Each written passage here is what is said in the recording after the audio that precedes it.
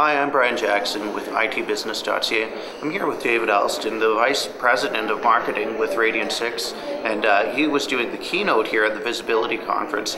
I just wanted to ask you a couple follow-up questions. You know, Facebook is going through a lot of privacy questions lately, people wondering if it's really respecting users' information. For the brands that are getting on Facebook and using it to promote their brand and engage in the community, is there a risk that they will be perceived now as not respecting privacy as well, just as a result of what's going on with Facebook?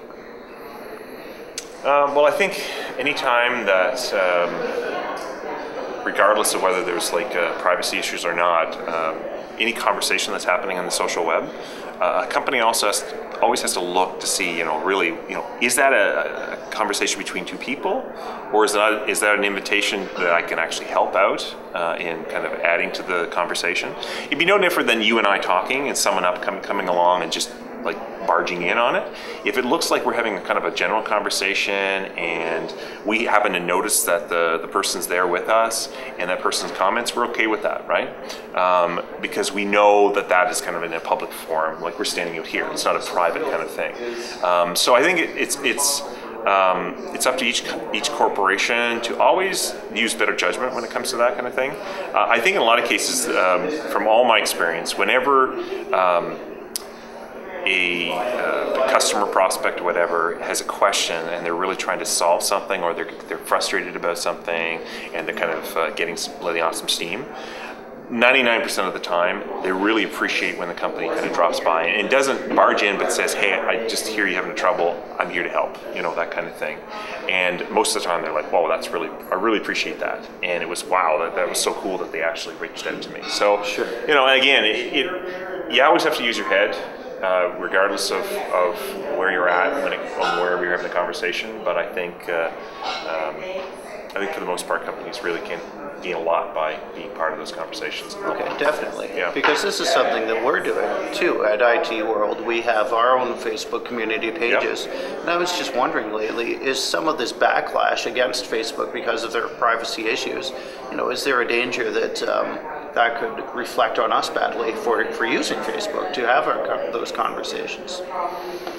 Well, I think if there is some concern, like on your part, or in the case of a company that's not quite sure, I'd have that conversation right on your page.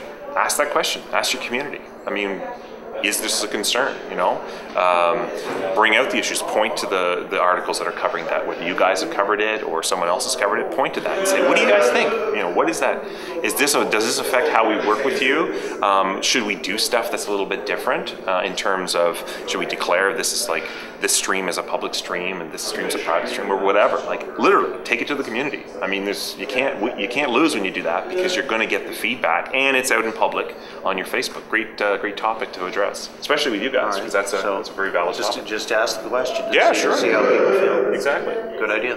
Yeah. Okay. Now, during your keynote, you were addressing lots of different brands that have had good success with social media marketing techniques. But I was wondering, is there ever a case when a brand should not be involved in social media? If a brand's unprepared assume it's let's pick a conversation. Let's start small.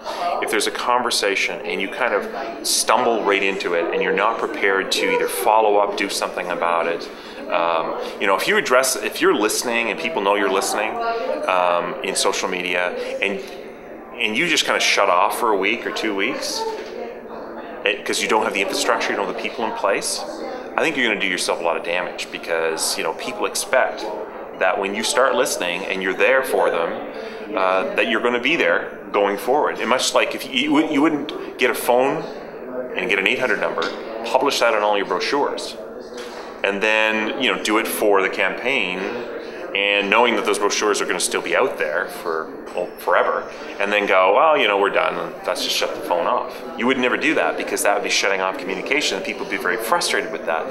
So I think when it comes down to it, when companies do get into social media, and I strongly suggest that most consider this, because it is another channel that customers want to talk to them on. So it's not one of, let's just delay it for years until we decide. But when you do go in with eyes open, be prepared, be willing to put the resources behind it, much like you would any other communications channel. And when you do that, then I think, basically any company can benefit from communication with customers. Well, that's great. Thanks so much for your time. Hey, no problem.